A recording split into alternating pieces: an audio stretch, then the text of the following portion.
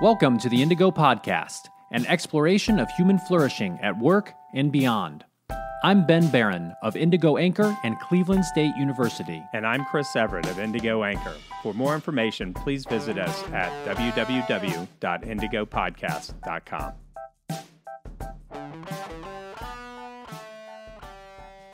All right, so today on the podcast, we've got Dr. Dave Schramm. Yes! Yes! Woo! We have been waiting for this moment, and it has finally arrived. Yeah, so what are some things we're going to talk about with Dave, Chris? All right, so we're going to talk about his background and passion, so you guys can get a chance to know somebody who we think is just an incredible individual. And we're going to talk about the marriage and family help landscape and what he thinks about it. You know, is there a bunch of garbage out there or is it most good? What's going on, right? And then we're going to talk about how families and organizations can benefit from this field of knowledge. That's right. So, just to give you an introduction to Dr. Dave Schramm, he is known as Dr. Dave on campus and across the country. So Dave Schramm is an associate professor and family life extension specialist at Utah State University in the Department of Human Development and Family Studies. After graduating with his PhD from Auburn University, he worked as a professor at the University of Missouri for 9 years. Since arriving at Utah State University in 2016, he has been appointed by Governor Herbert to serve on Utah's Commission on Marriage. He appears monthly on Fox 13's The Place, which I assume is a local Fox affiliate there in Utah. And he launched a Facebook page, Dr. Dave USU, and we'll post links to that in the show notes, of course, where he shares research and tips on helping individuals, parents, and couples flourish. From British Columbia to Beijing, China, and from St. Louis to San Diego, Dr. Dave has given over 500 presentations, classes, and workshops to a variety of audiences. So you'll be sure to check out www.drdavespeaks.com, and I'll put a link to that, of course, in the show notes as well. That's Dr. Dave. Dr. Dave Speaks. Dr. Dave Speaks. That's right. His work centers on promoting happy and healthy relationships, including romantic and marital relationships, parent-child relationships, co-parenting, and promoting flourishing individuals. Dr. Dave Schramm, thank you so much, and welcome to the Indigo Podcast. Yeah! Oh, Ben and Chris, I'm so excited for the next 3 hours. We're going to have so much fun. Hey, don't challenge me. I'll go there. It's on. All right. Yes, absolutely. So, dude, let's start off with your background. How did you were born at a young age, aren't we all? Yeah. It all started way back when. No, so I'm born and raised here in Utah. Utah born and raised, and went to college here. Went to BYU. Went to Utah State. Actually, where I'm at now, Utah State. So I got my master's degree here in Human Development and Family Studies. And then I went to Auburn University, War Eagle, at 3 years at Auburn for my PhD in Family Studies. And then I took a job at the University of Missouri. As you mentioned, I was there for 9 years as an extension specialist, as a family scholar, doing research on marriage, families, happiness. And I like to say this, I've never had a business class in my entire life. So you're like, wait a minute, why are we having this guy on, right? What's he going to tell us? So that's a little bit about my background and passion. 4 years ago, I came to USU, and I've just been traveling and speaking until COVID happened, and now it's all Zoom. And but I'm out there trying to really help couples, families, parents have happy, healthy relationships. And then recently, I'm thinking, man, this is stuff we've got to have in the business, in the workplace, in the corporate world, because it's about relationships, and I am a relationship scientist. So that's a little bit about my background and passion. I love helping family. I love helping businesses learn these family skills and principles that they can apply in the workplaess. Yeah. That's so awesome. why therapy? You start off playing bikes and baseball as a kid, right? And then so slowly you evolve. What attracted you, or what was your winding path to where you are now? Yeah, that's a good, I grew up playing sports, and I just wanted to, first everyone wants to be a professional athlete. Dang it, that didn't work. So I went to plan B. Plan B, I want to go into, sports medicine. I want to stay involved in sports somehow. But then I got more realistic, and I thought, I have an amazing family. I have 4 older sisters. I have a younger brother. I have parents who have an amazing marriage. And so I thought, you know what? I want to help people have what I had, because I realized, oh man, most people are not like my family. There's a lot of unhappiness out there. There's a lot of grief. There's violence and abuse and all this horrific stuff. And so I said, you know what? The rest of my life, I want to help people be happy like I was happy. I had an amazing family. And so that's really my why is I want to help people have the happiness that I had. And I've got an amazing marriage. I've got 4 kiddos, 3 teenage daughters. Well, your house smells amazing, doesn't it? That's why the door's locked right here. Yeah, so that's a little bit of background. Yeah, no, that's fantastic. And, it's interesting too, because just looking at, your background and your CV, which is, a fancy word for resume that we use in academia, you're a legit scholar in this area too. You've gotten a lot of grant funding for your research and for your work in these areas. And then, you're also doing this work that is a little bit more, how should I say, more, I guess, mainstream focused with your speaking and so forth. What are you trying to accomplish in this world? Yeah, I'm really trying to take the best of the best research. And so I look at scholars in positive psychology, right? Sean Acor and those who are doing so much work on positivity, happiness, flourishing. I kind of couple it with the best out there, John Gottman and his research on marriage and families. Those of you that don't know about the Gottman Institute, you need to go Google it. You need to get their 7 Principles book.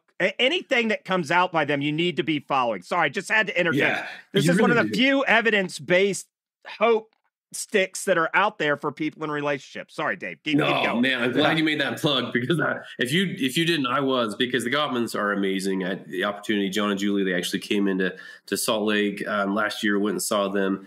So I love taking their stuff and the best of the parenting research, and I love to combine it. And so my mission as a professor, and some people don't know what's extension. What do you do with extension?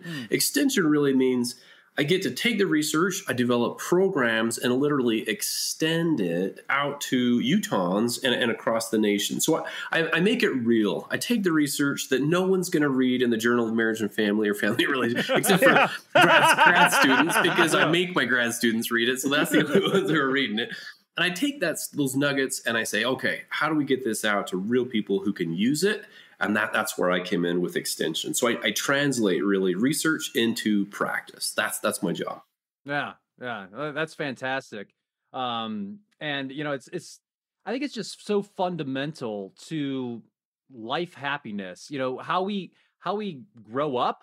So the parents who raise us, how we get along with our siblings, and then once we try to do it ourselves, once you have kids. I mean, if you don't have children, so all 3 of us do have children, and it's not for sissies. It just isn't. Yeah, it's hard. I just want to, first of all, if you're one of those jackwagons out there that said, kids change everything. You know what? I want to sue you for false advertising. It needs to be more like, welcome to Baby Nom. Here's your MRE. Life is never the same, my friends. Yeah. It's a lot of work. It is. Yeah. When we had 4 kids, 8, 6, 4, and 2, you're like, oh man, you're in the trenches. This is a lot of work. That, in fact, the toughest thing a human being will ever do in their life is raise another miniature little person in their lives. It's not for the weak of heart, right? Man, it's tough. So it's a lot of work, and so are relationships. But man, it's so rewarding. It's some of the most rewarding thing I've ever done is to help people and their families. Yeah. So Dave, you don't have Dave's secretly defined. You were on a camping trip. Maybe you ate an odd substance that you found growing along the way. And now you're come down with the secret truth of relationships. That's not what you're doing at all, is it? Yeah, it does. I'm taking the best of the best. I've done my own research, right? Yeah, $20 million in grants, and I'm studying happiness, and I'm taking it out there to people.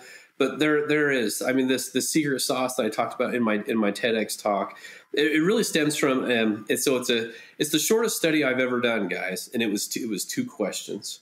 The first question was, if I died tomorrow, what I'd miss the very most would be, and I asked people just fill in the blank, 1 or 2 words, what would it be? Wow. And then the second question was, to me, life is all about, and then fill in the blank. Again, just 1 or 2 words.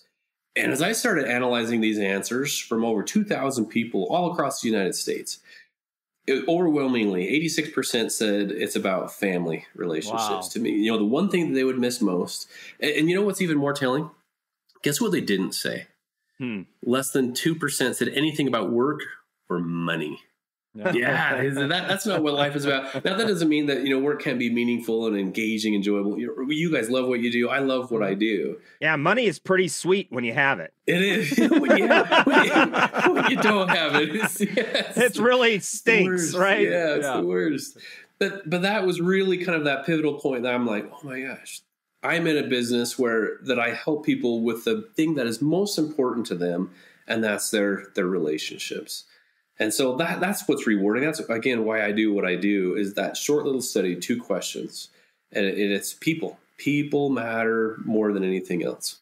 Yeah, I think that's what distinguishes you. You are actually doing research. Most people that go to see a therapist or something, that somebody and correct me if I'm wrong here, Dr. Dave, but, you know, they went through the training and now they're just practicing. Right. And most of them probably, they took some statistics, probably undergrad, but they really don't have that. I mean, because you can understand scientific literature more if you've gone at least through one peer-reviewed iteration, right? Oh, absolutely. Absolutely. Yeah, that whole process of learning and publishing and then getting it back and rewriting and taking it all in. So I'm a big fan of research-based. You'll hear me, evidence-based and research-based practices, because there's just a lot, there's so much stuff out there. Do this or say this or do that and you'll be happy.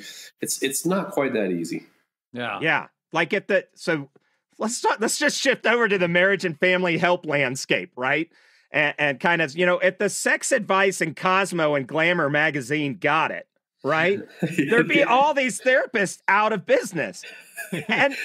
And to your point, it's like, it sells. It's easy to go on the web, set up a website, and I have the secret sauce for making relationships work. And whereas Ben and I, and it sounds like you definitely resonate with this, we're more like, hey, let's start with the best practice, and maybe we stand a little bit on the shoulders of giants and see a little bit further and maybe into an emerging area of practice, right? Oh, yeah. I mean, the foundation has to be research. It's got to be, got to have some background. You got to build on these. If you're not even aware of some of these giants in these fields, that's the place to start. And too many people, they just like to spout out something that's catchy. They don't have the background, or maybe I'm just going to read in this popular book, or heaven forbid this magazine, and spit out some tips about happiness or marriage or workplace culture, or all those things. So big fan. Oh man, yeah, we're speaking the same language when it comes to research-backed happy hacks. Mm-hmm. Yeah. So, it's just interesting as you were saying all that. I was just reflecting on, some of the practical work that my wife and I have done. So we were, we do this little thing through our church where we try to talk with some couples that are getting ready to get married and so forth. And they go through a program. It's called Prepare and Enrich, which they do this whole thing where they take some assessments, which in my estimation as an industrial and organizational psychologist are actually pretty decent. And and we talk with them about a lot of things about communication. It's just, we have, we're not therapists, but we talk with them about communication. We talk with them about family of origin and how that can influence things. I guess if you came across some people and said, hey, they tell you, Dave, we just got engaged. Are there any things that you would tell them or advise them to be thinking about? Let's say we're getting married about a year. What do you think?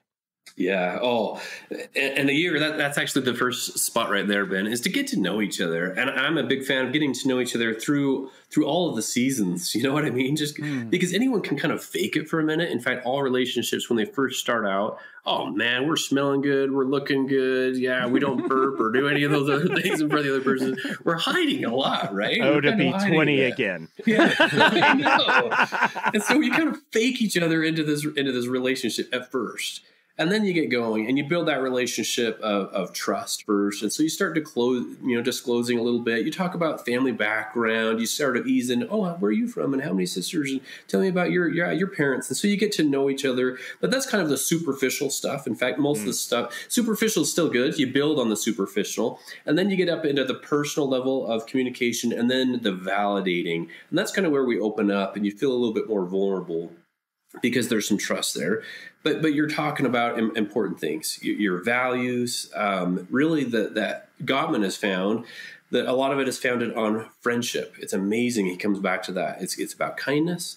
It's about gratitude and respect and forgiveness and compassion and positivity. And he has these number of these, being able to get along and to manage conflict, of course, right? He talks about that, the criticism and contempt and defensiveness, stonewalling, those things that get in the way. And that's how things are broken down.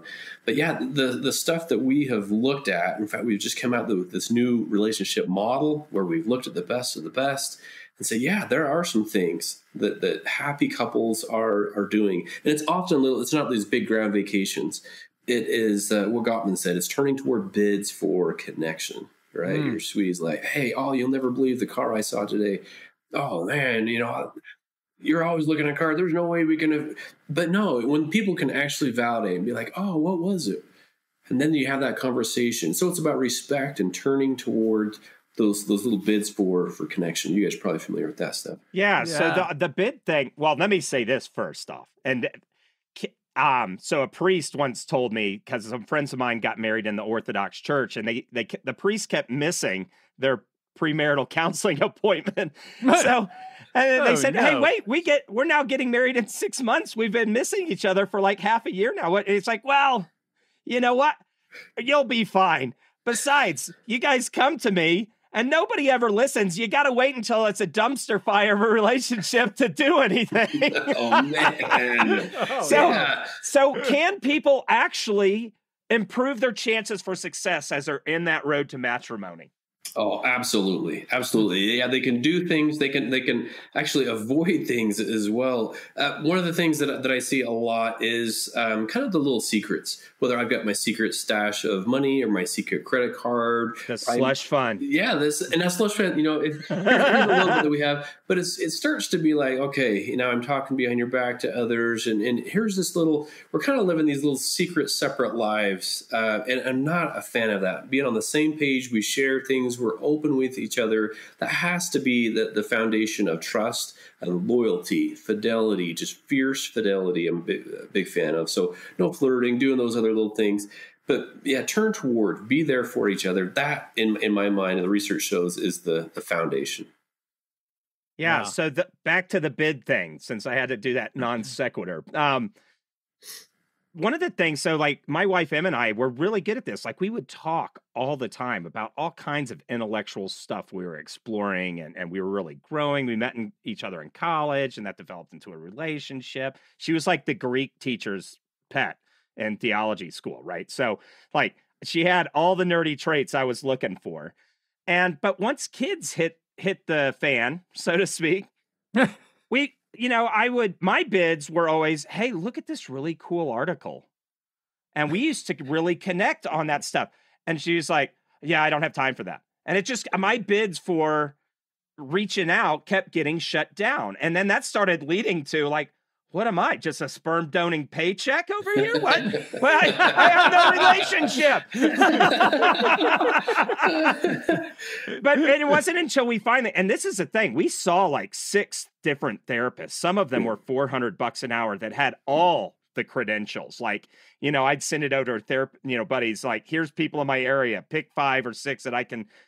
And they were horrible. And it wasn't until we got to somebody that actually only had her master's in social work. But she had done a lot of work in inner city stuff, and she was a meek and mild woman. But when she spoke, she had authority. You could just tell, because she had been in like violent home situations and like zinned it on out. But she turned us on to people like Gottman. Another one was Schnark. Passionate Marriage was another good book. And this is when the key started turning for us, right? Yeah. And you know what? People have said even marriage therapy can be hazardous for your health, actually, because if you don't find the right one or the right fit, it can do more damage than good. So I'm a big fan of, kind of Gottman-based or attachment-based. Sue Johnson with her attachment and connection. Big fan of those. And so be very, very picky, listeners and others, about who you see. If you don't feel like it's a good fit and relating right off the bat, and they're not in your corner to hey, let's work on this, keep shopping, keep shopping. Yeah, some people were like, well, maybe you guys need to explore divorce. And we're like, whoa, wait a minute. We're paying you to help us keep it together. Yeah. What is going on here? Everyone's telling us to do that. I don't need you to be telling me that. Right. Oh, Yeah. You know, so in my area of research and so forth, when we talk about things like leadership, we oftentimes, talk about, is this something that is you're born with, or is it something that you can be made into through, different behaviors and practices and so forth? And I guess one thing I'm wondering is, applying that to the relationship landscape, are there things that maybe are somewhat trait-based or inherent in someone's DNA, perhaps, that makes them a little bit better at relationships? Maybe what percentages of it is kind of that versus, things I need to learn and work at? Do you have any sense for what the literature tells us there? Yeah, that's a great question, Ben. So I'll lean a little bit on some of the psychology and happiness and well-being research. That we know about 50% of our happiness, well, I'll start with happiness, then go into relationship stuff. About half of our happiness is inherited. It's from our parents. It's about 50% on average. And then about 10% is our outside, right? It's our car, it's our job, it's even our spouse or partner. It's all the other stuff. Only accounts for about 10%, your paycheck, job, all that stuff. And so that leaves 40%. 40% is up to us. So 40% is our thoughts, it's our behaviors, our actions, those things that we get to choose to do. And now you mesh some of that then with some of the personality. I'm a big personality guy as well. I think it's important. I like the color code personality. I don't know if you guys have taken that with the red, yellow, white, and blue. But for now you'll have to go into that, because the minute you say personality, my spidey sense goes, non-evidence-based, non-evidence. So we love the big five over here. So tell us about this color thing. Yeah, so the color code person, and it can give you some guidance and some help. But for me, it was kind of a game changer for me. So when I took that, and my wife and our kids took it, we thought, wow, we're very different in how we manage things. And so the red is kind of more power and leader and take charge and get things done. Blue is more about intimacy and personal and relationships and warm fuzzies. White is more about the peacemaker, right? And everything's fine. Oh, it's fine. You spill the milk, or hey, it's okay. It's going to be okay. So no arguments there. And then the yellow is the fun, kind of the playmaker, that person. And so it was really helpful because I'm 20 white and 20 blue and 0 red. My wife is red.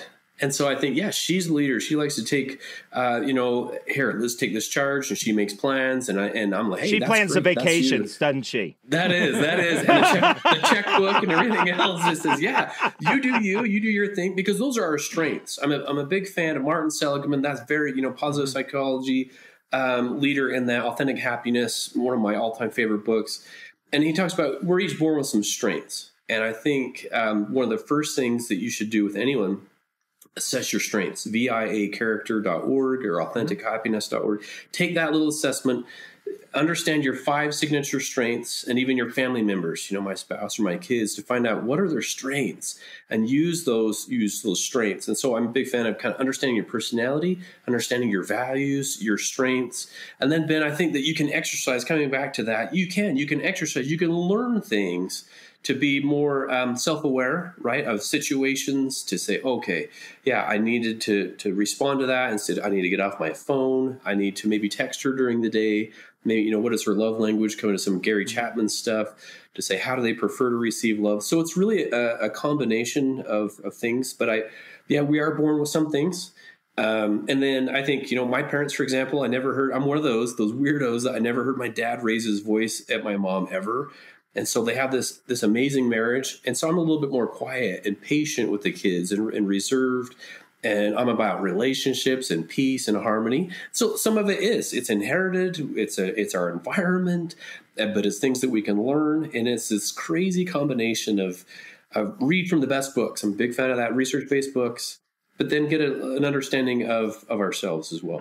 Yeah. Yes. Well, and I just think it's so interesting to think about, how different other people are from you. And it's a very common assumption that we think everybody is just like us. And it's just not the case, right? And, that's why aliens are human looking. right? Because they surely got to be like us. Of course they are. And you mentioned the love languages thing, and my wife is definitely in the acts of service camp.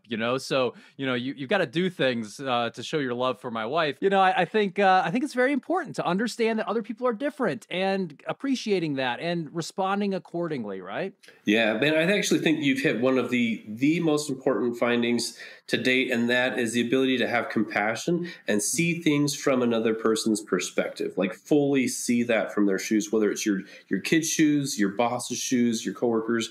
That ability to get outside of ourselves, for some people, is very, very hard. It's just one way, it's my way, and I can't understand what were you thinking, my child. And so even in some parenting workshops, I'll actually have them say, okay, now, before you get mad at your child for whatever they just did, you've got to come up with 5 reasons why they should have done the thing, right? So they hit my sister. Okay, come up with 5 reasons why Ben should have hit, right, his sister Jenny there. And they're like, what? I know it's Mom, not I hear right. what you're saying, but she deserved it. Yeah, that's exactly I heard your it. 5 reasons, and I still think she needed a pop. Yeah, and so the whole point is like slowing down, get inside someone else's shoes, see the world from their eyes. That's a massive, I think, understated principle that we don't talk about as much. Because it can change us. Do you think some people are incapable of doing that? I'm thinking of like super narcissistic people, maybe if they're actually clinically narcissistic. Yeah, they just don't have that ability. Yeah. I don't understand why that. I'll never understand that. You're an idiot. Yeah, they can't go there.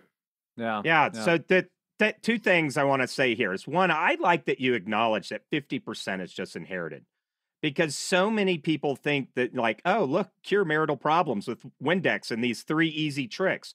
That's not how it happens. It's a complex intersectional Gordian knot that you got to untie. Second thing, I loved how you used the personality stuff, right? Personality is not so much about assessing somebody's else fitness for life or something. Like a lot of organizations try to say, well, what makes the perfect fighter pilot? Is it a meek and mild person or a brat? And they spent a lot of money trying to assess that. They found, like, man, all kinds of personalities can be a good fighter pilot. All kinds of good personalities can be a good partner. But when you have that lexicon I'll use, which is, this is a common set of terms and a way to frame the conversations. Somebody say, hey, that's just my red flashing up.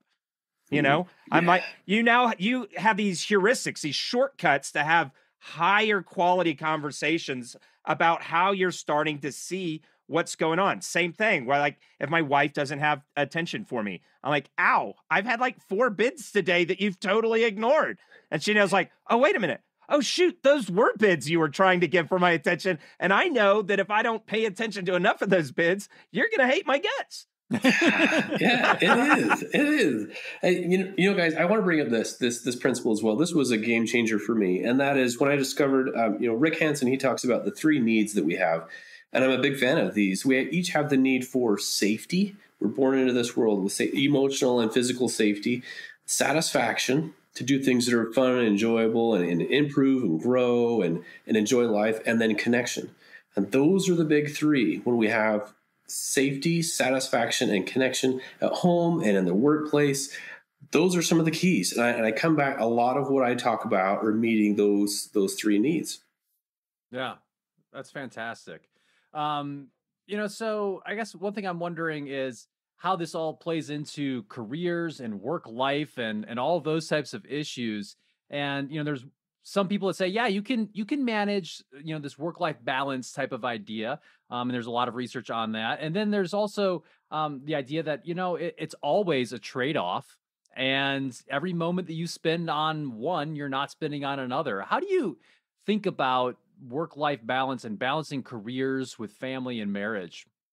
Yeah, that's a good question, a good topic, because I mean, let me start a little history lesson first off. This whole idea is actually relatively new, Ben, as you're aware.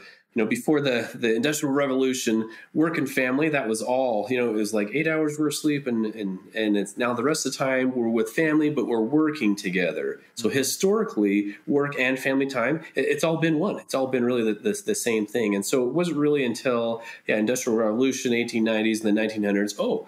Now a person, often back then it was the father, he would leave home and then come back into home. And so it's relatively new, even this concept of work-family balance. And so for me, I try to, and I have actually, it's a little bit different for me, right, guys? Because I read and study marriage and family for my job, and then I come home and I get to practice it on my kiddos, test you guys out a little, poke them and prod them a little bit, test them, and try all that out. But really, it really is. I think that there is this trade-off, and who we are should be who we are at work as far as our personalities. It should mesh. In fact, employers would do best if they did some of these assessments and say, hey, these are my strengths. How can we best use your strengths at work? And then I feel like I'm not even at work because I love what I do at work. I love what I do at home. And there isn't this big switch off. Okay, now I've got to change my mindset. Now I'm at home. Because who you are, regardless of where you are, that is who you are. I don't know if that makes sense or not. Yeah, no, I think it does, and because if you're trying to fake things, it becomes exhausting. Yeah. And I think that can make it a lot harder to kind of switch those different roles. It also it's hard for me. Just a personal struggle that I always have is, and you get this because you've got a bunch of kids too. It can be very loud in our house, right? So there's a lot of noise. If I travel for a while, which I haven't been doing much recently because of COVID, but if I travel for something and then I come back, I've been very used to the quiet. And it's like, oh God, my God, what's going on here? So I think, it's definitely hard though. I think just to manage those different roles that we all have.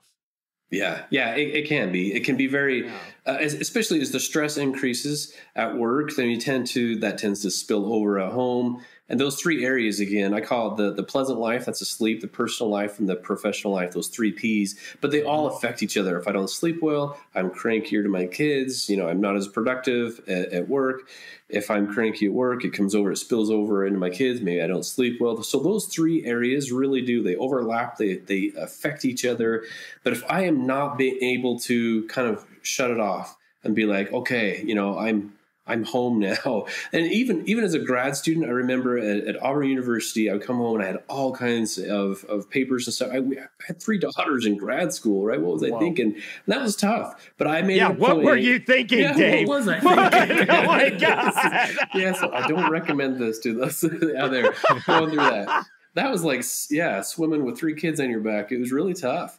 But I would come home and be with my family. And I would say, hey, I'm not going to get these years back. And so I'm with you. And then I would put them to bed. And I remember some nights I would go and snuggle with my wife, put her to bed, and then and I am doing my homework till 2 or 3 a.m. And that was rough, right? I couldn't have sustained that.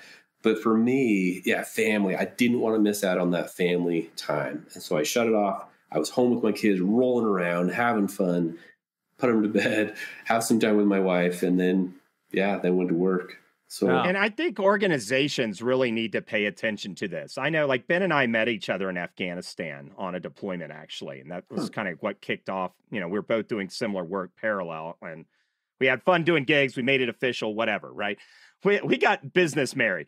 So, but when we have soldiers that are having a hard time with their spousal relationship or with their family, that really affects their performance on the deployment, right? And it also affects people's work stuff. What are some of the stuff that you see in that space? Yeah. Oh man, that stress and that spillover, call it that spillover effect, right? If things are not going well in your relationship, it does. Whether you're in the military or wherever you go, you get to work and your focus, your attention is on that fight, or those things I should have said, or now I feel bad for that. And so that loss, it accounts for about 33.3 billion is lost every year just from relationship stress that spills over into the workplace.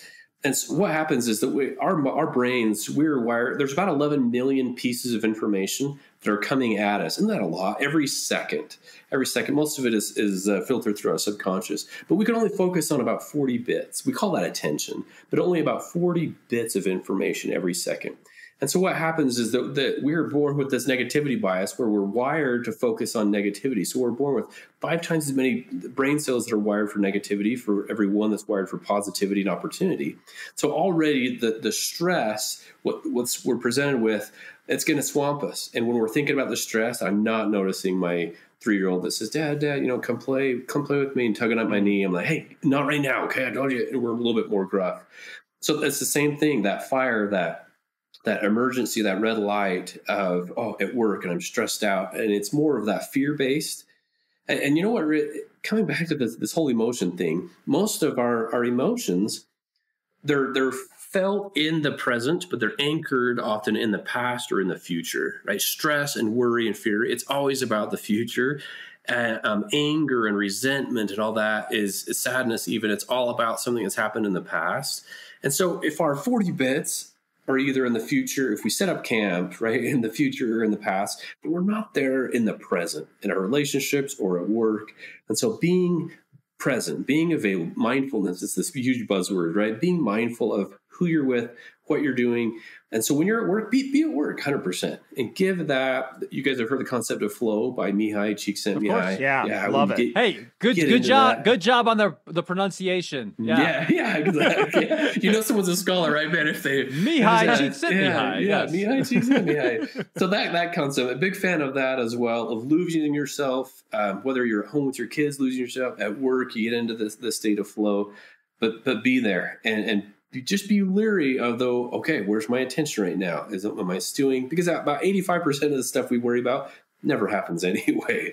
Yeah. So one thing I'm wondering about, and this was a topic that I remember, some pundits talking about and so forth early on in the days of being quarantined and so forth. People were saying, we're going to probably have increased domestic violence and other types of issues. And it is hard to stay sane, obviously, for all of us if we are maybe doing less traveling and that kind of dynamic that occurs. What are your thoughts around staying sane during these different times, I'll say, because some kids are starting to go back to school, some aren't. What do you think that implies for families and relationships? Yeah, that's a huge topic right now, right? The mental health, and it comes back to, in my mind, the 3 needs: safety, satisfaction, and connection. Because, and even that word, you guys are probably aware of this, just the social distance. Man, social scientists are like, no, we hate that word. Yeah, no, it's physical distancing. Right. That whole argument. Because we need that social connection. And so what is often happening with the quarantine, for example, everyone is concerned about which one of those needs is right now is safety. That was the immediate one, is safety, keep everyone home, mask and all this. We get so overwhelmed with that. We had to stay home. We couldn't go on. All these trips were canceled and kids can't see their friends. So the satisfaction is gone and connection. We can't go out with and see anybody. So that's the reason those 3 needs were under fire, all 3 at the same time. In very little time in history are all 3 human needs being pressured at the same time. So that's what led to this explosion in I can't do this anymore and I can't work from home anymore. There's no separation in any of that.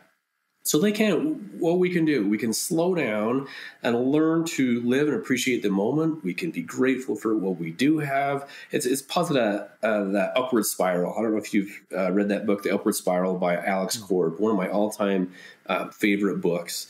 But he talks about these little hacks. They're all science-backed, research-based things that you can do, from gratitude to massage to kindness to even simply smiling, which we can't see now because people have their mask, so that whole thing when I say, you need to smile more, but those are the things, the little things. We can write letters. You know what our girls did? They said, well, what can we do? And they love writing their friends who are in Missouri from where we moved from. They started getting letters. Do you remember letters, guys? Back then they actually started writing letters and doing little creative projects around the house. They started making funny videos of themselves, so they found ways to connect, to stay satisfied, and to stay safe. Right. I think that's awesome. So we got a great landscape of how you got here. Man, an awesome survey of kind of the landscape of what we can do with some of this knowledge. Now let's focus to something that you're doing that's a little outside your typical researcher, practitioner, extension functionary, as it were.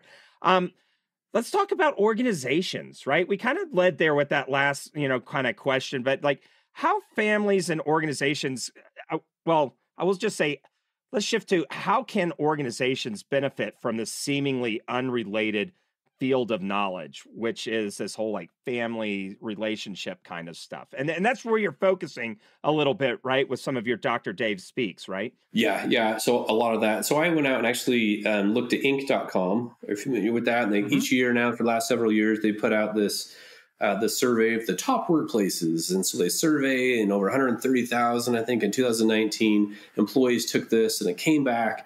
And they said, all right, what makes a great workplace? And that's what I studied. That's really when I got into it. And I started analyzing their responses. They get 100 words. All they get is 100 words to describe why we think we're a great place to work. And I started analyzing those, and I found out, oh my goodness, the top 15 words, they're saying things like culture and team. And they actually go right into those three needs of safety, satisfaction, and connection.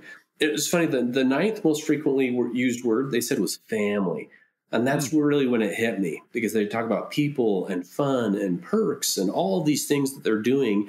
These workplaces feel like family. In fact, they use that word quite a bit. And all these billboards, I drive down I-15 here and I see, welcome to the family, and home loans that feel like family. There's one that says, think family. I think, wow, these savvy businesses, they've really caught on. They know, coming back to my first survey, what matters most to their employee? It's not their job. It's their family.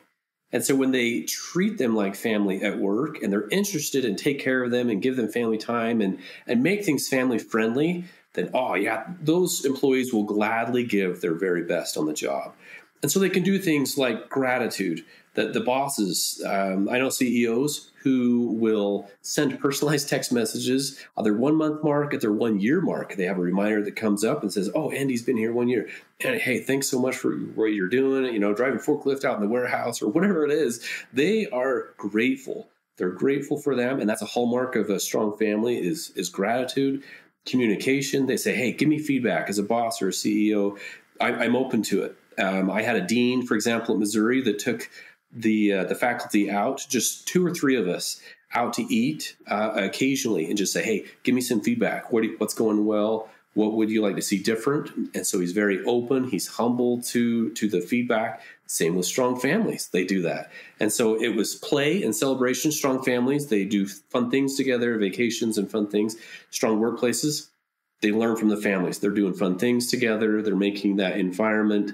They have celebrations. They recognize employees. They help them to feel valued and cared for and appreciated and recognized.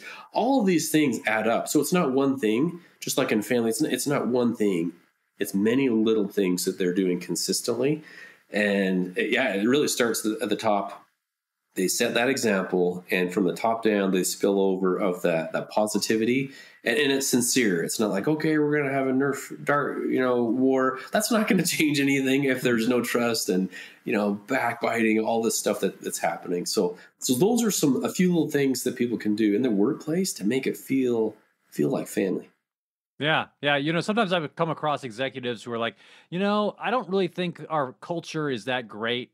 We need to make our culture better. And what do you think about maybe like a foosball table, right? Or they'll just have like some sort of one thing that they think they can do. And I'm like, yeah, you're right. I've talked to your folks. I've done maybe some assessment. Your culture stinks. You do need to do something. But there's not just one thing. And guess what? The first place it needs to start is with you going and looking in the mirror. But Ben, set the tone. The keg and foosball table are way cheaper than changing our culture. Yeah, a lot easier. That's work, that's for sure. Yeah. And but I think you bring up a great point, Dave, that it's a lot of little things. And if you're approaching that as an executive with the mindset of, I need culture. That's on my to-do list. I need to work on that. All right, what's a couple things, a few things that I can do here to change that? That's just manipulation, right? Yeah. You can't fake it. Yeah, you can't fake it. You can't just put a little Band-Aid or have a little celebration and, okay, everything's better now. It really starts with, at the top, little self-assessment. How am I? How am I approaching? Am I smiling? Am I recognizing? Am I going? Do I know people's names? What am I doing to contribute to this culture? And it does. It starts with number one and the managers and that feeling that they get. And it really, I say again, it comes with the strengths. Assess everybody's strengths, find out what they're good at, then celebrate those in the little meetings we have. Hey, let's talk about. You start every meeting start with the good news minute. I do that in my faculty meeting. I do it in my classrooms to say, all right, good news minute. Let's celebrate. Let's talk about the good. What good things are going on in your lives? It doesn't even have to do with work or school. Just tell me about the good. So you start out on this positive. You prime their brains basically for positivity and happiness. And then I know others that say, all right, we're going to do text 2 before 10. I want you to text 2 people before 10 a.m. Just a little, whether it's a little positivity, it's say, hey, a sincere gratitude, or say, hey, we need to do lunch sometime, or hey, thanks, Mom. You just text 2 people. It's these little things that get them thinking outside of themselves. That's that. In fact, my 8 words, you guys, for resilience and happiness at home and in the workplace are search inward, turn outward, look upward, and press forward. And those 8 words, and I kind of go into those when I do other trainings. Assess your strengths, turn outward. Happy cultures are not about me. It's about turning outward and doing little things. How can I help this person? What this team now that we're on, we can celebrate, do positive things. Look upward is about hope and optimism and pressing forward through the challenges. We're going to go through down times, but it's persevering through some of those. So those are 8 words that I found in strong families and strong workplaces. Yeah. So when some of these guys, well, imagine this, you turn to your wife and it's like, hey, honey, I see these bids and you've been doing asks on, maybe being involved with the kids more, cleaning up around the house more, whatever it is. I wrote them all down. What's the minimum I can get away with and still stay married and maybe get lucky on a Friday night? Where's that? But that's exactly what I see organizations do all the flipping time. And it just makes me so mad. All right, guys, how many jokes do I need to tell in a week? And do we need to have one team building a quarter? Will that be enough for you? Yeah. It's the same thing. And you're not going to get there because that's faking it. Everybody knows, like, this jackwagon doesn't care about me. Yeah. Right. Yeah. I'm missing the boat. Yeah. You can really do 2 behavior. I don't know if you guys are familiar with the Arbinger Institute. Read their stuff. It's so good. You can do things in 2 ways, right? You can do things in the 2 behaviors. You can say, I'm sorry, and I'm sorry. But really one is the sincere and with real intent. And the other one is not. It's just a Band-Aid. I'm just saying it. It's temporary, and I see that person as a person rather than an object. And that I'm a big fan of that. When you see people as people and say, hey, what are this person's needs, objectives, and challenges? Those 3 that Arbinger talks about. What are their needs, objectives, and challenges? What can I do? How can I help them? And first I need to be aware of those things, and then how can I help? Yeah.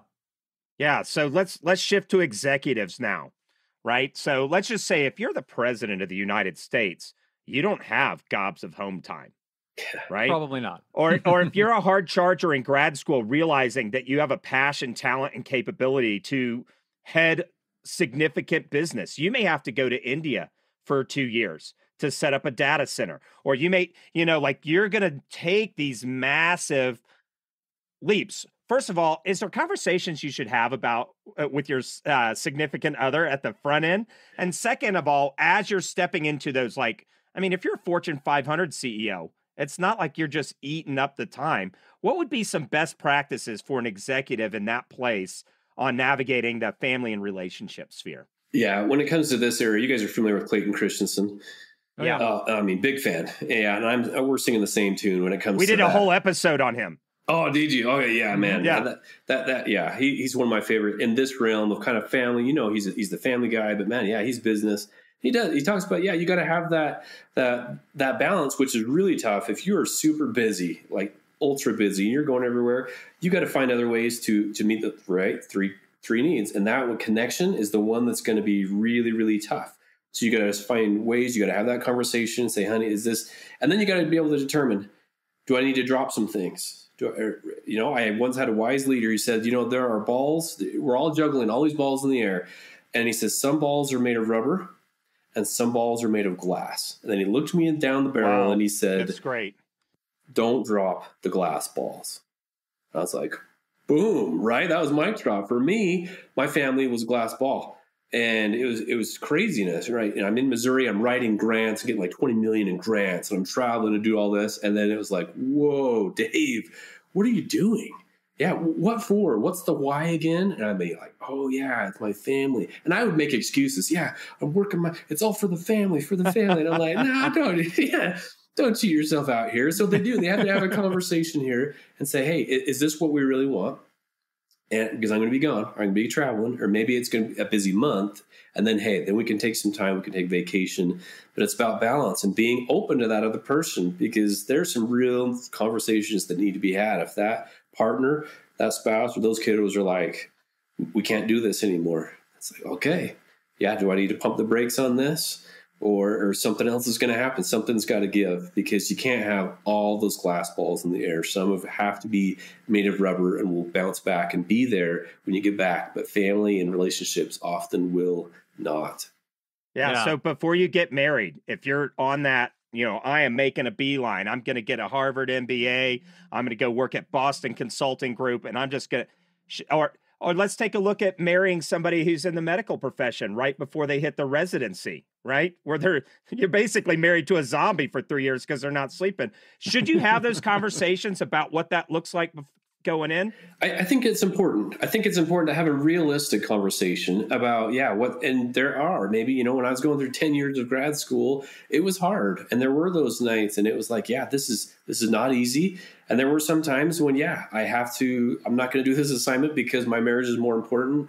And in the long run, I've got to save that. And so it's some of this give and take. But Chris, I think it's a conversation of, medical school or this school, I'm going to plow through this. Is this what we want? Is this are we both on the same page? Are we both headed in the same direction? Because if we're not, this might not work out. Yeah. Cool. So, what else would you say to maybe to organizations that are trying to maintain a good culture, maintain good relationships when everybody's working remotely? Yeah, that one's a tricky one. A lot of businesses were tested, I think, with the COVID of staying away, and Zoom could only help, so much. And even the creativity. And you guys saw my little mask earlier. That on our Zooms, the one way to kind of keep things light, keep these fun. We had dress up, Zooms. You've probably seen those where everyone dressed up in a costume, and I dressed up in this costume. We had to make it light and still find ways to connect, to still work together. But I think even then, for managers to be able to check in and at the personal level, not just say, hey, Chris, or hey, Ben, how's that report coming and how are things?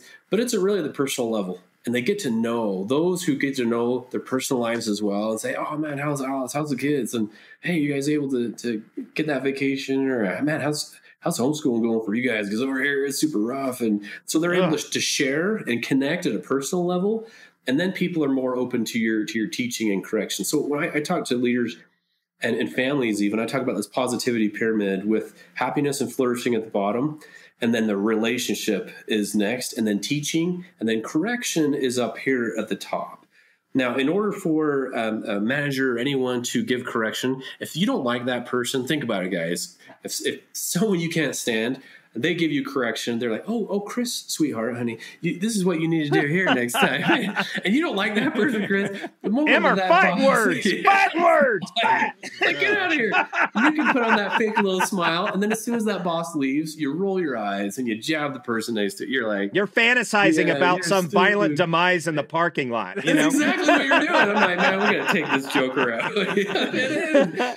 And so that's why flourishing, happy person first, connection, direction, correction, in that order. CEO, are you listening, you guys? This is connection, direction, correction. You've got to find ways to connect before you direct and correct.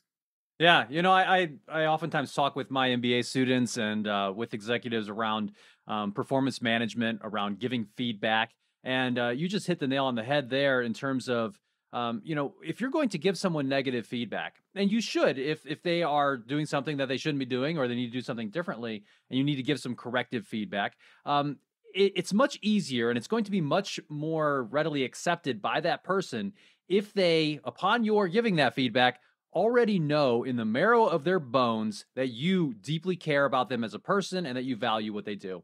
Otherwise, it's very likely that they're going to just become defensive and it's not going to do anything, and it might even be counterproductive. Yeah, exactly. And you guys know this. I had a niece who recently lost a job, and she left not because of the environment or what she did, and she loved the people she worked. She left because of the managing. It just wasn't there. It was toxic. She felt and say, "I'm out of here. I'm making good money, but for me, it's not worth it." And you see that a lot. People bouncing around and leaving jobs. They leave bosses, not jobs.